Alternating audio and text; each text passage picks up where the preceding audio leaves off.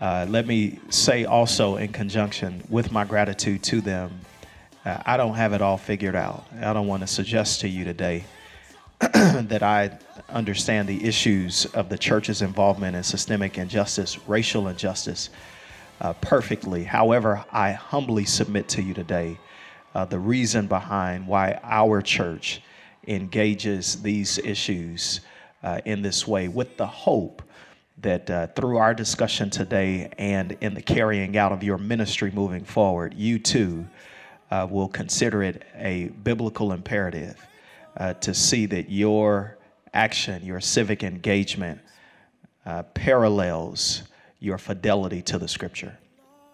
And the passion is the same therein. So that is my hope today, to cover that. And then we've got some time for discussion when we're done. Danny, if it's okay with you, I'm going to time myself. I wrote something that I pitched to Christianity Today. They denied it. That kind of happens. And given the subject matter, I totally get it. Well, actually, I won't say they denied it. They accepted it. They just wanted me to change it. And then there comes a time when you write from your heart. You don't want the editors to change what you got to say, so you just will live with it. And that's what I've done. All right. 20th century England, amid the wrecked ruin of the church's waning influence, a brilliant journalist, capable theologian, just a bright thinker by the name of G.K. Chesterton, someone you should read as often as you can, remarked these words: people are weary of hearing what they have never heard. I think such is the case with the Chicago protests surrounding the murder of Laquan McDonald and some of the subsequent protests coming out in relationship to police brutality against African-American young men. By now, many of you have seen the images or heard of McDonald's untimely death at the hands of a rogue Chicago police officer. Who can escape the images of the young teen pelted down by a cop emptying a clip of 16 bullets? I want to suggest to you that more than bullets killed Laquan McDonald, however. A darkened heart empowered by a system that disregards the lives of black men, young black youth, murdered Laquan McDonald. This is the stark reality facing Chicago even today. This past weekend, as many young people protested at the MLK breakfast last Friday. And it is the low-octane fuel propelling outrage in protests seen around the nation. To make matters worse, for 400 days, the city of Chicago and the incompetent state's attorney concealed the dash cam footage for reasons of political expediency. It was not until a judge ordered the city to release the video footage of Laquan McDonald's murder that Chicago officials began a meticulous janitorial effort to clean up their cover-up. Now, having come of age in Chicago as I did, and let me say it in the way Stephen Spear puts it, in Black Chicago, I'm quite familiar with her less than stellar record of police protection of black residents. And of course, whenever I say something like that, people immediately say, well, oh, this is the city of Obama. And this is the city of Oprah. And what about Michael Jordan? That's true. But it is also the city of John Burge, of Richard J. Daley, and of Gage Park. Officer Van Dyke actually fits in a continuum of systemic injustice inflicted upon black people by those in power. He is part of a larger narrative that has the authority to disregard black lives. He was long known as a loose cannon. In fact, and I don't necessarily want to get into details on this on camera, but one of the police officers at our church trained Officer Van Dyke and noted then that he was a person who did not follow the rules. It seems to us from personal encounter with Officer Van Dyke that the system knew of his ill regard and yet passed him along anyway. As we can tell from his personal and professional poverty of judgment, he cost the city more than $350,000 in moving from one precinct to the next, and yet he remained an officer. You might not know that Chicago's method of police discipline is kind of antiquated. Your record as a police officer does not follow you from one district to the next if you are reassigned until you retire. And then your collective record is held together. So Officer Van Dyke, along with others, are able to move from one precinct or district to another without feeling the cumulative discipline of their actions.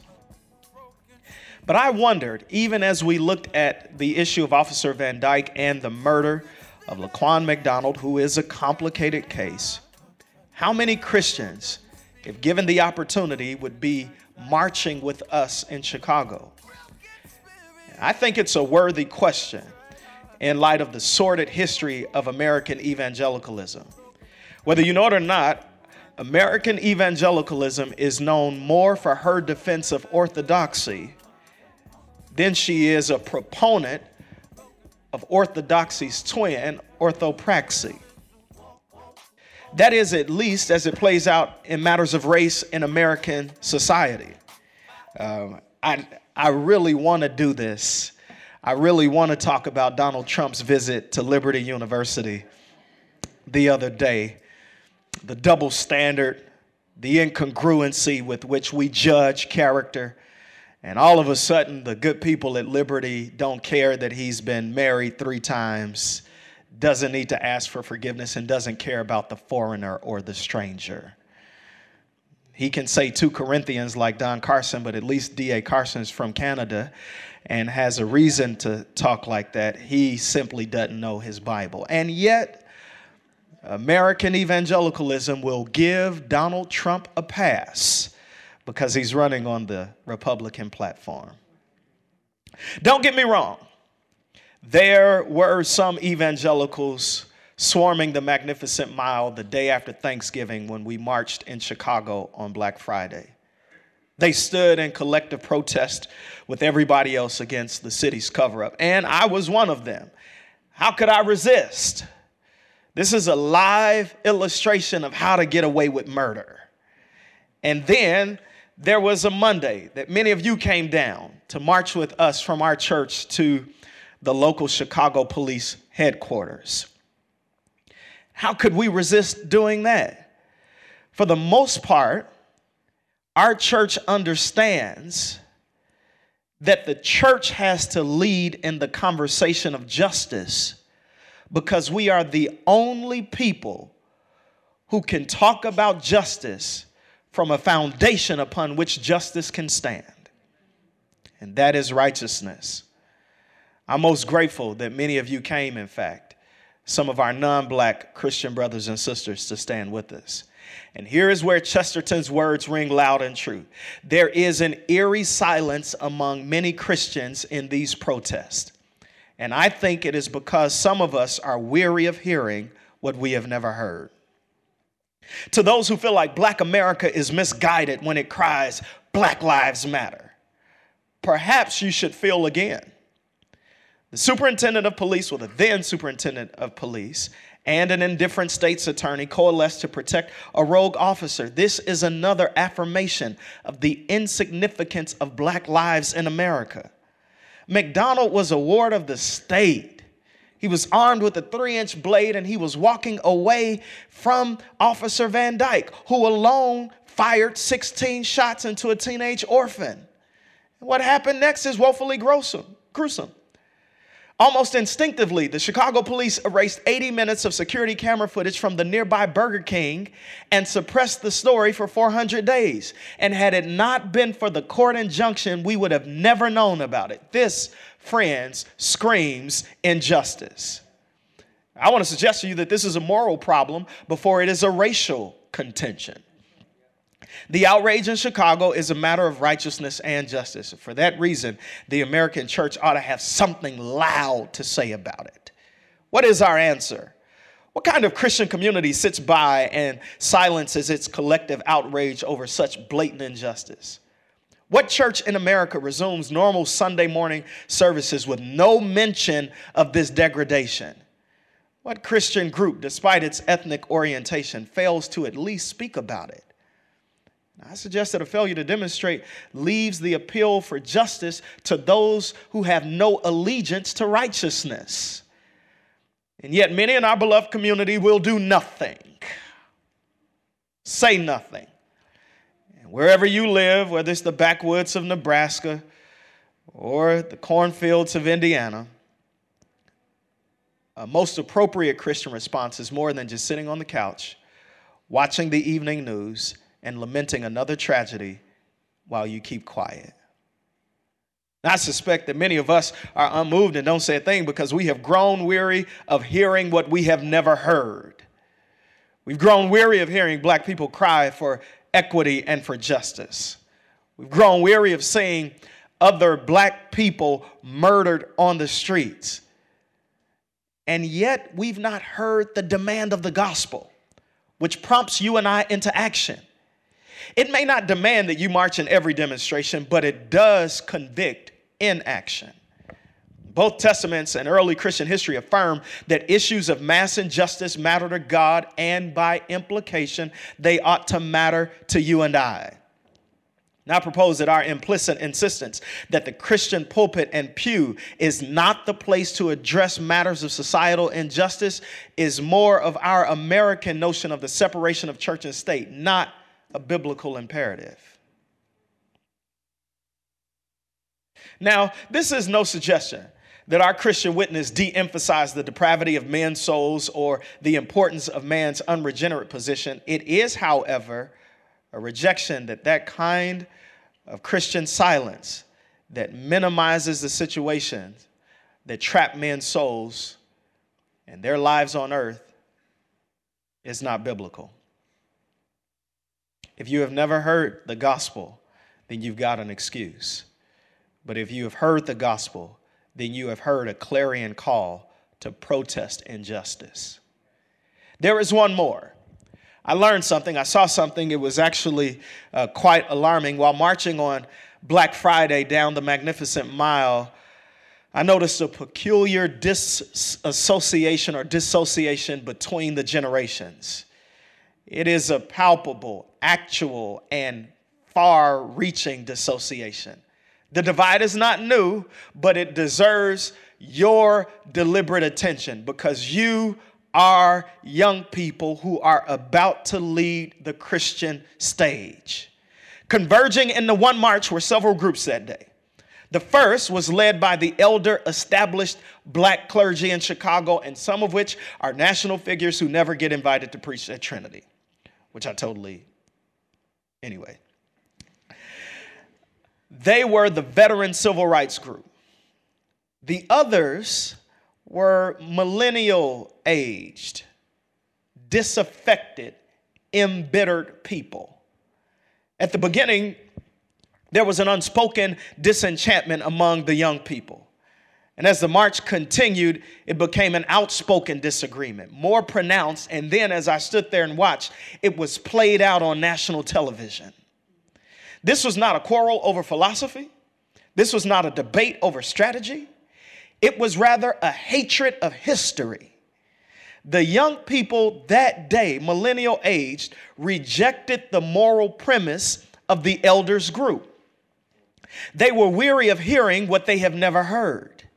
They deserted a heritage that they never understood. They seemed obsessed with the kind of anti-clericalism, and it broke my heart standing there. On deck is the emergence of a passionate, unchurched, unchristian generation. They are appropriately discontented by blatant racism in society. And even more conspicuous is that their indignation is uninformed by righteousness. They have not heard that where indignation is not righteous, its offspring will be worse than its offense. Righteousness must fuel our demand for justice. And this is why our Christian community should consider involvement. Because we've got a number of young people, BYP 100, Black Lives Matter, and many other groups who are protesting correctly, but they've not heard the reason for their own anger. No amount of infuriation will overcome a trespass if it is not grounded in holiness. Therein lies the mandate for the church. This is a timely opportunity for the church to reach our nation's young. And I think we ought to seize this opportunity to demonstrate that the gospel transforms every facet of human existence. The relationship between our human experience and the biblical text is, in a word, inescapable. We do not simply read the biblical passages, but the Bible reads us.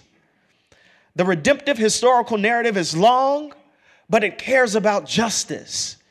The church ought to equip her young to recognize the need for the prophetic voice of the gospel in these timely protests. To those under 35, the church can exhibit a gospel response to the death of Laquan McDonald and many like him. We can reclaim our witness to a generation that has not heard the power of truth. And as a starting point, I think Christians everywhere ought to denounce the injustice, this injustice in Chicago. People are weary of hearing what they have never heard. Those are my thoughts, and I'm sticking to it.